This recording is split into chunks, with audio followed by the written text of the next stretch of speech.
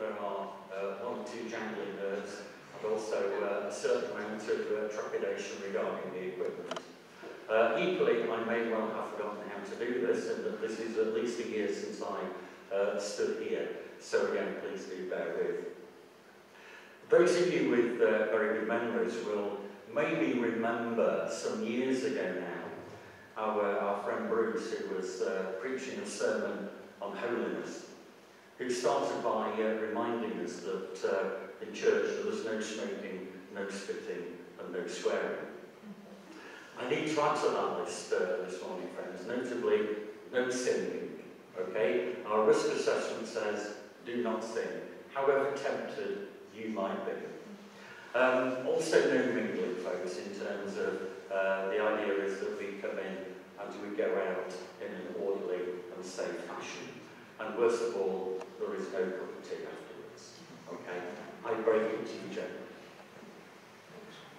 I'm just going to start with a prayer, and then we've got a YouTube song, See What a Morning. If you'd like to stand during the songs, that's great, and I appreciate you might get a little bit kind of affixed to your seat. Please do so. Equally, if you don't want to stand, that's absolutely terrific. Let us pray. Heavenly Father, we give you thanks for this wonderful opportunity that we have to come here for the first time for a long time and to bring ourselves into your presence. And Lord, we pray for all that will happen this morning, for all the people who are assisting us in any way, for those friends at home who will be watching. Father, we pray a blessing. So Lord, be with us as we meet together, for we ask this in Jesus' name. Amen. What a tremendous song to start with, and what a proclamation of our faith. Christ is risen. I'm reading St. Mark's Gospel in my own private devotions at the moment. As with all good things, I started in chapter 1, and I'm now on, I think, chapter 7. It's slow going, I have to say, but working your way sequentially through one of the Gospels, sometimes you need to kind of sit down and think about it rather. So I'm on Mark at the moment, which means equally, folks, you're on Mark as well this month. Just to kind of explain what's going to happen, everything's going to be on the screen. Hopefully everything's going to be on the screen. In a moment or two, we're going to have a Bible reading from Mark 6, verse 30 to 44. It's a very well-known passage of Scripture. It's the miracle where Jesus feeds the 5,000 men, although of course there would be women and children added to that as well. So we're very much on kind of home turf there, aren't we? That we know that story very well. And then just going to say a few words, and then we've got a couple of songs, and we'll move sequentially and hopefully at a pace through it. So hopefully this will take around about 40 minutes, something like that. So, Bible reading time, Mark 6, verse 30 to 44. Thank you.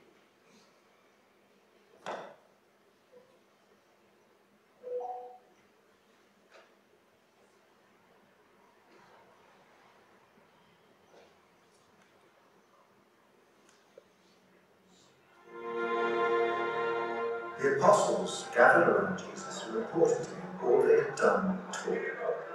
Then, because so many people were coming and going that they didn't even have a chance to eat, he said to them, "Come with me by yourselves to a quiet place and get some rest."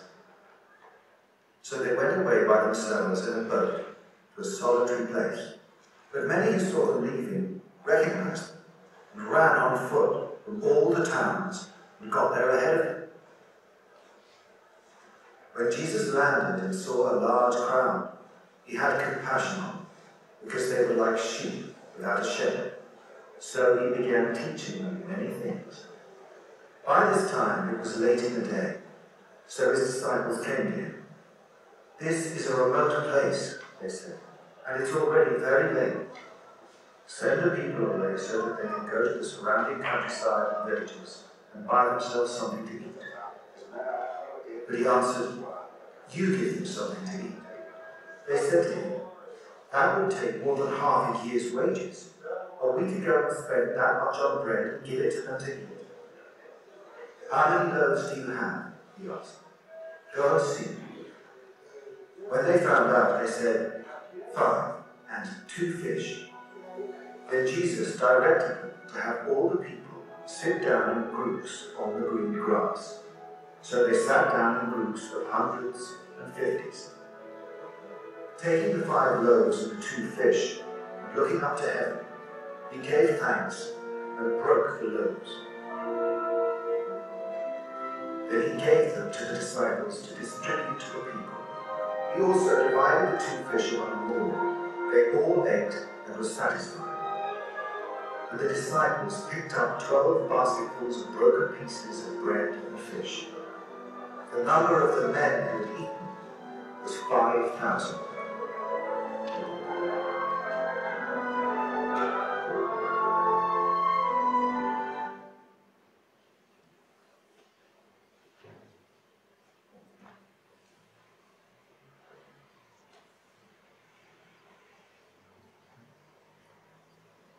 Those of you who know my preaching will recall it's very rare that I come up with a title for a sermon or a talk, and that my brain kind of doesn't work in that way. But this morning I've spoiled myself in that I've given myself the title, Running After Jesus. Running After Jesus. This miracle that we read about in St. Mark, the feeding of the 5,000, is the only one that appears in all 4 of the Gospels, so that the lessons that we can learn from it must be important. Now, it's fair to say that some of the other Gospel writers add in rather more detail than St. Mark. St. Mark is one of those writers who tends to stick to the basics. And the reason for that is that Mark is a man on a mission. And that mission is to prove beyond doubt that Jesus is the Messiah. And consequently, there's no time for poetry, or for padding, or for even the birth of Jesus. So what do we know about the feeding of the 5,000? Well, in St. Mark's account leading up to this miracle, you might remember that the disciples have been sent out 2 by 2 to work and witness across Israel, and they've experienced great success. The whole thing has been a triumph. And subsequently they return to Jesus, and they are anxious to tell him all about it. And perhaps to use a modern term, this is a debriefing session where the disciples sit down with the boss and talk through their experiences. But as we saw in the clip, there's a bit of a problem.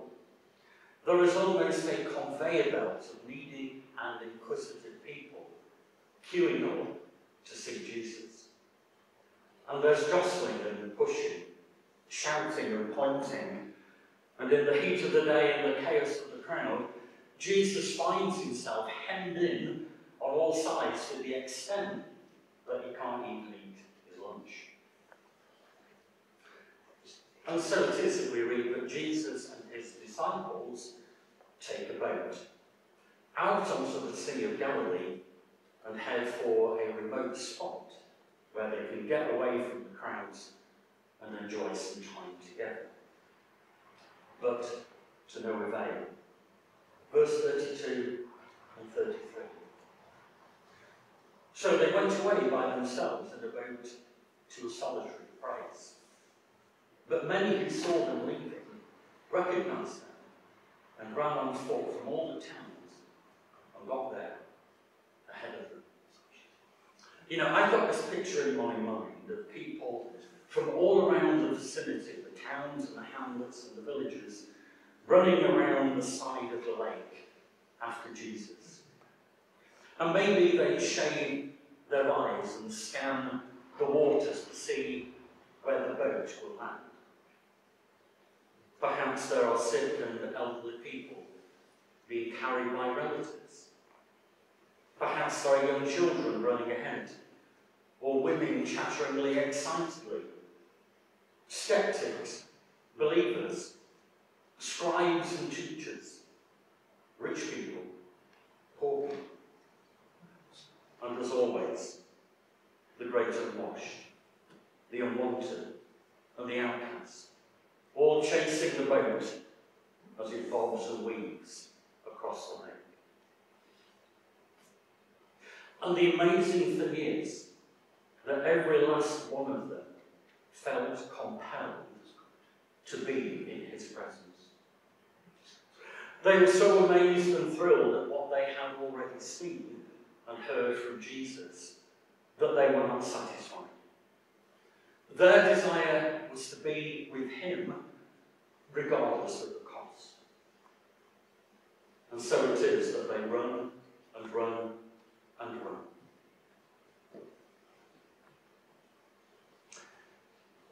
When I read those verses, it raised a series of questions in my mind about our church at this important time. Once COVID is done and dusted, what should be our priority as a church? Will we have lost some members? Yes, I think it's likely that some folks will have drifted away or made a conscious decision to worship elsewhere. Equally, some of our most cherished members have gone to be with their Lord over the last 12 months or so. And it is right that as we meet together for the first time, we pause and we acknowledge their absence. Will we have to scale back on some of those things that we did prior to COVID? Yes, I imagine that we might. And we may well need to reconfigure what we do and how we do it. Will we still be struggling with those tensions and issues that we were struggling with prior to COVID? Yes, I guess so. But let me say that the essential purpose of this church is to seek the presence of Jesus Christ. The essential purpose of this church is to seek the presence of Jesus Christ. Tell me, are we like the crowds in Mark 6, who were so desperate to be with him that they ran and ran and ran, if necessary to the point of exhaustion, so that they could simply sit at his feet? Do you remember the words of Jesus in St. Matthew's Gospel, where he's talking about priorities? And he says, looking at his disciples and the people around, seek ye first the kingdom of God and his righteousness, and all of these things shall be added unto you. Therefore, do not worry about tomorrow. Friends, don't worry about what we can and what we can't do. Don't worry about the future or money or people. God has not finished with us yet. He will again powerfully use this place, this church, this people to build his kingdom, if we learn to sit at his feet and listen to his voice. And see what happens in verse 34. When Jesus landed and saw a large crowd, he had compassion on them, because they were like sheep without a shepherd. So he began teaching them many things. In the Greek, it says that Jesus was caused to have compassion. The implication is that the desire and the commitment and the urgency within the crowd powerfully stirred the very soul of Jesus. And it says he sits down and he teaches them many things. And what a teaching session that must have been. I guess that the people present would never forget the time that they sat there and heard Jesus speak directly to them, their hearts and their lives, their minds and their souls. So far, so good. But then the whole thing goes haywire. The disciples, who you might remember have already skipped lunch, now fear that they're going to miss their tea, and point out to Jesus that they are in the middle of nowhere and haven't folks got homes to go to. And by implication, no one is left. Such is the charisma and power of Jesus when in his presence no one wants to leave. And we know what happens. 5 bits of bread and a couple of fish are rounded up. The people sit down, and then we come to verse 41. Taking the 5 loaves and the 2 fish, and looking up to heaven, he gave thanks and broke the loaves. Then he gave them to his disciples to give to the people. You know, I've always wondered about that prayer, that blessing of Jesus. And the English translation here doesn't do it justice, but the Greek implies that Jesus turns his face to the skies and blesses the heavens, inviting the very presence of his Father into that moment of time. And then the miracle happens. All the people are fed. They have far more than they need. Such is the superabundance of heaven when heaven steps in. And just as a side, you know, I've always struggled with that story from chapter 24 of St. Luke's Gospel. That one that we often read just after Easter. You know the one, the 2 disciples on the road to Emmaus. They're walking from, I think, Jerusalem to Emmaus. And they're in low spirits.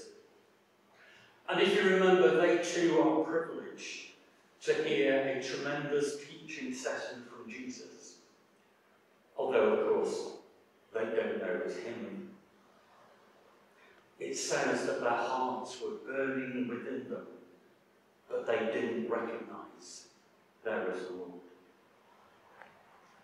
That is until verse 30 of chapter 24. You know the story. It's late in the day. They go into the house, and it's supper time. And we read that Jesus takes the bread, tears it in two, turns his face to his Father, and blesses the heavens. And then a miracle happens as God himself touches the eyes and the hearts of the disciples, and they see and they understand. What was it about the blessing of Jesus that caused thousands to be fed and made the oblivious recognise him? One day, we'll find out. So what do we make of it?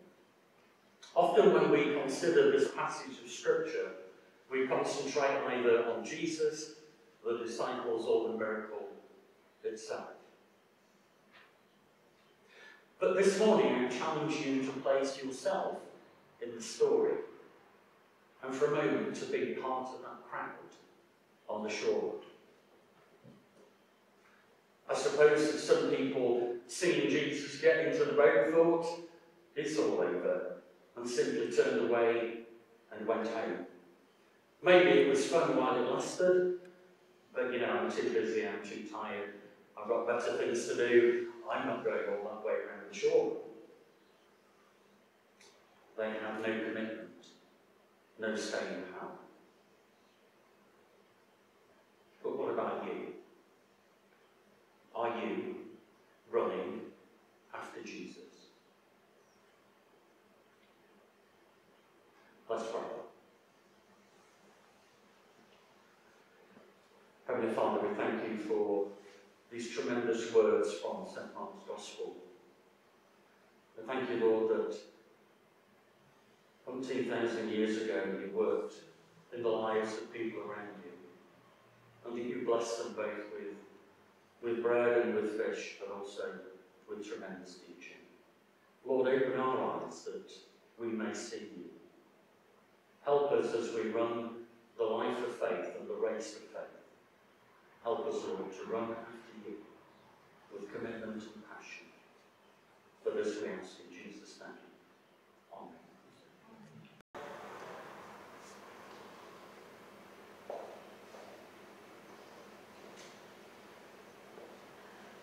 Shall we pray? I will enter his gates with thanksgiving in my heart. I will enter his courts with praise. I will say, this is the day that the Lord has made. I will rejoice, for he has made me glad. Lord, as we gather here this morning, we give you thanks. Thanks that once again we can meet here together after such a long time, meet to worship you. And we give you thanks too for the technology and those who operate it, that means that even those who can't be present with us here this morning in this building can still join with us in this service. So as we sit here now in this church at Charles Street, shall we pray for those who are not able to be with us today? So I invite you just to think of those people you know who you might be expecting to be here this morning, if they could be. Perhaps others that you know in your house group or your caring circle.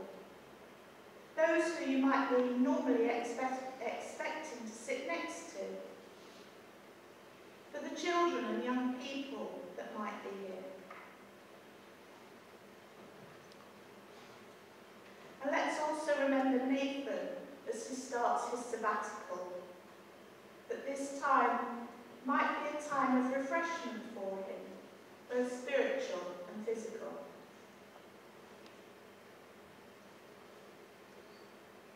We continue to ask you, Lord, for your guidance for the way ahead for this your church here at Charles Street, and also for the circuit. As life continues to return to normal, we pray that you will be with us and our local community as we seek to share your love and message of salvation and hope to those around us. We pray too, Lord, for all those who continue to make tough decisions. We remember our government and those in the advisory bodies still hoping and helping to lead us out of lockdown. We pray for all those who are continuing to practically help us through COVID-19. We thank you for those who have developed the vaccine and continue to pray for the rollout across our country and across the rest of the world. At this time, we are particularly mindful of the situation in India as coronavirus runs out of control in that country. We pray for the medical staff who attempt to look after the sick and the suffering. We remember all those who are unable to access medical treatment and those in the poorest of communities without even access to clean water or face masks. We pray too, Lord, for all those who are grieving at this time, those in our own country, those we know, those across the world. We pray for all those who have lost loved ones through death. We pray for those who have been unable to see their friends or family. We remember those who have lost their jobs or finances. And we think too of those who are sad because of the missed opportunities of the past year.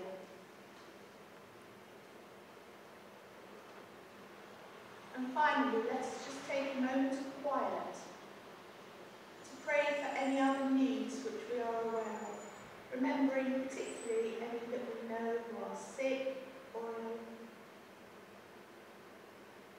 And indeed, let us bring before the Lord any other situation which is on our hearts.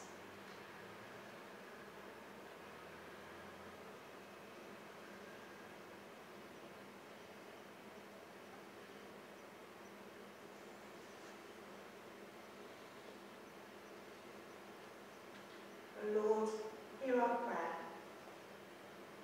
Amen.